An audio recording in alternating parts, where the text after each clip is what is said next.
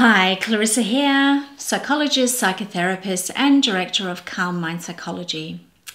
So today we're going to talk about narcissism and narcissistic personality disorder. The primary characteristic of narcissism is that one believes they are far better than anyone else and that they are not at fault for anything. They seldom present for diagnosis. Narcissistic personality disorder relies on several criteria that need to be pervasive and present throughout life. And as I mentioned, I'm just not going to focus on that too much because it means that somebody actually has had to come into a psychologist or a psychiatrist and said, this is what an asshole I am. This is how I behave. This is how badly I treat other people. And that would involve taking a modicum of self-responsibility. The grandiosity, the delusion or the illusion of grandiosity that's present in narcissists inhibits that humility that you would have to say, I was wrong.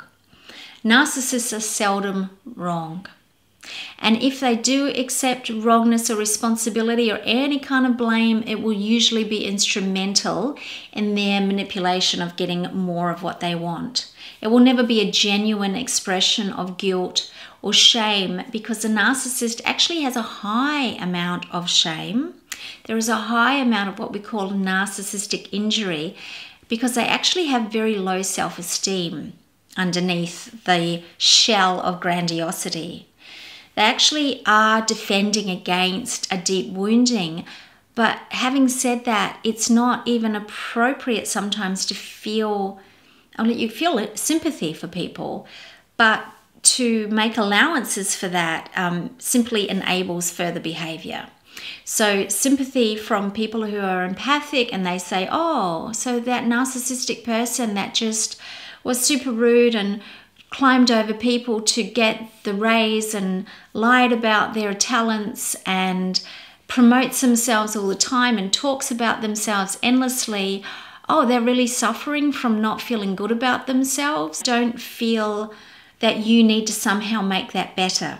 People with true narcissism will not want to be helped. They cannot be helped. If it's ingrained in the personality, it's very, very, very, very difficult to undo. It's not impossible. So if a person says, oh my Lord, they have what's called a mortification moment where they're faced with the reality of their own destructiveness and how badly they've treated people, which would require that they have a healthy dose of empathy for the other people that they may have destroyed or hurt or betrayed or used throughout their life. And one of the defining features of narcissism is a lack of true empathy for other people.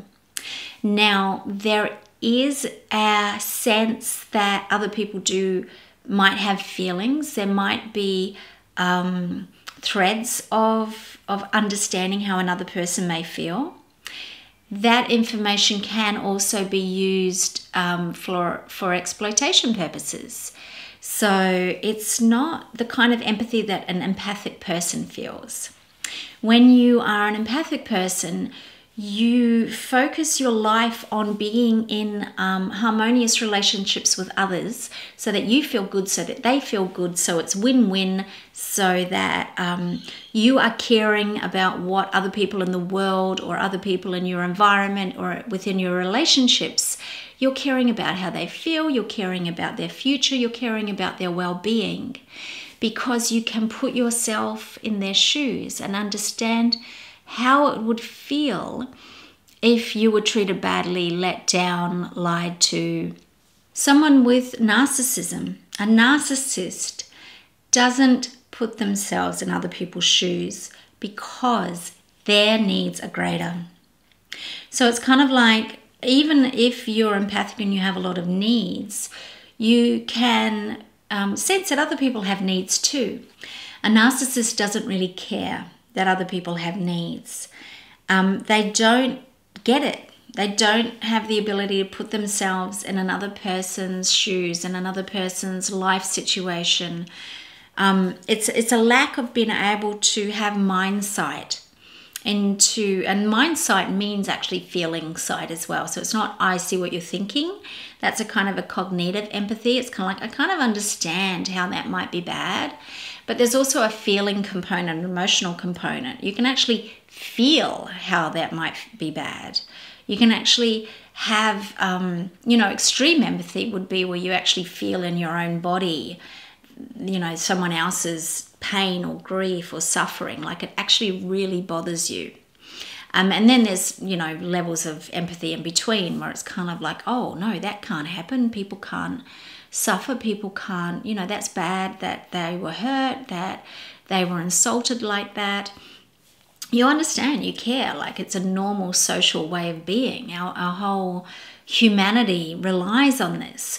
Yet we have a culture that encourages people to be ruthless, to put other people down so that they make themselves feel better. So that lack of empathy is a very defining feature when you're looking at narcissism.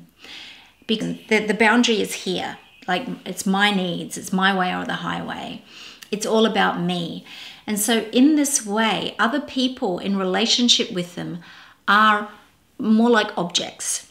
They're not really real people with thoughts, feelings, needs, desires, and wants. They are pawns in a game. They reflect the narcissistic person back to themselves. It's kind of like my beautiful wife, my beautiful children, my fantastic house, my boat, my car. There's a sense of pride maybe in that person and how they look and their value, but there's no real concern for their suffering, how they might feel, what they might want, what they might need. And that can extend to the children too. Oh no, I'll do that because I can show up and look great that I'm taking my kids to a sporting event. But then if my children are struggling and suffering with some mental health issue, that's not happening. That's not real at all. How could they possibly have a mental health issue when they have a wonderful parent like me? So there's a grandiosity that isn't realistic. There's often grandiose plans, so it might not be even grandiosity in the moment. It's like what I will be, what I can be, or there can be also what I could have been. If other people hadn't gotten my way, I could have been magnificent. Like a mother could do this. A narcissistic mother could say, I would have been famous, or I could have been so successful if it weren't for my children getting in the way and I had to look after them. And, there's a blame to other people and there's no responsibility taken by the narcissistic person. So you'll know after a while that somebody is not taking responsibility for what they do. Narcissists do a lot of lying. They make up stories. They say things and then forget that they've said them. They make plans for the future. It's called future faking. And they make these magnificent plans of how things are going to be great, how if you just keep hanging in there, this is going to happen, it's going to be magnificent, but it never happens. It's always in the future. You never actually get satisfied by that actually coming to fruition. And then if you challenge the narcissist, they get upset, they get incensed. You are suddenly taking the blame and feeling responsible for even challenging them, that this thing hasn't happened yet.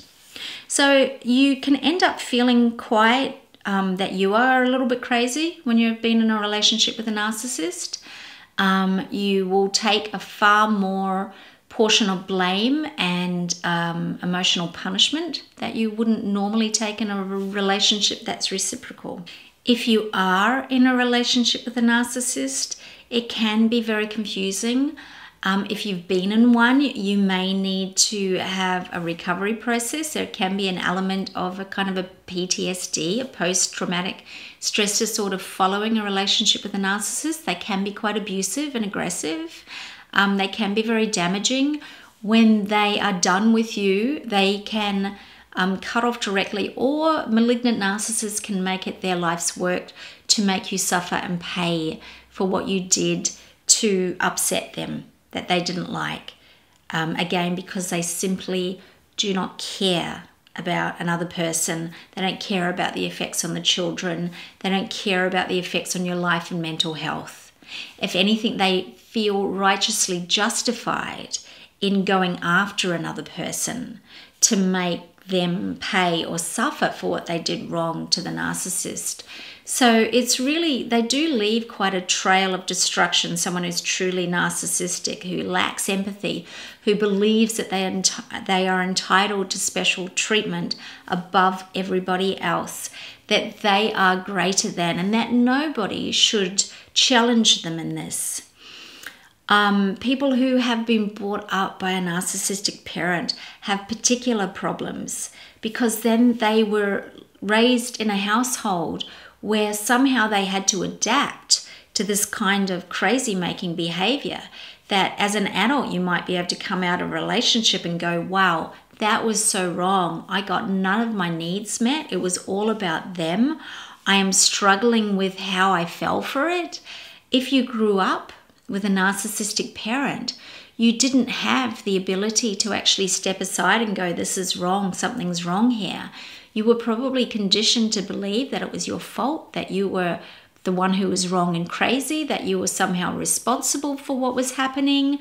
You may learn codependent behaviors where you had to, it's called enabling. It's not that you consciously did it, but there was a structure set up around placating the narcissist, not upsetting them, not stimulating their rage.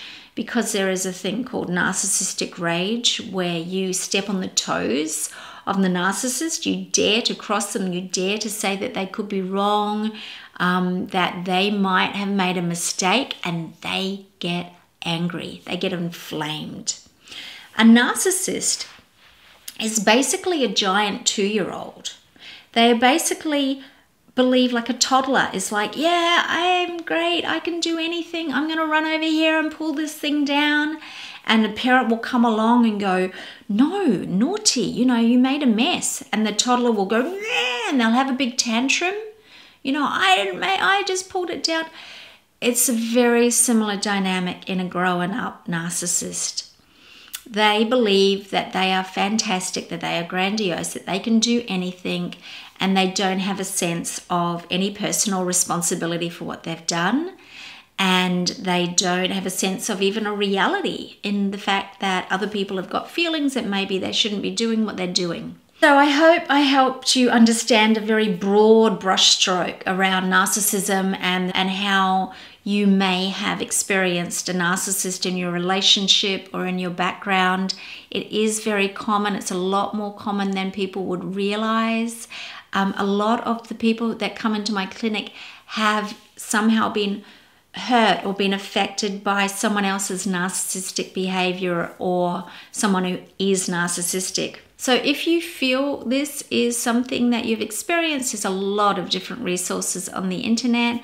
I will make some more videos, so do hit the subscribe button, hit the bell so you get a notification when I publish some more videos. I hope this video has been helpful to you. May you be safe, may you be happy. Namaste.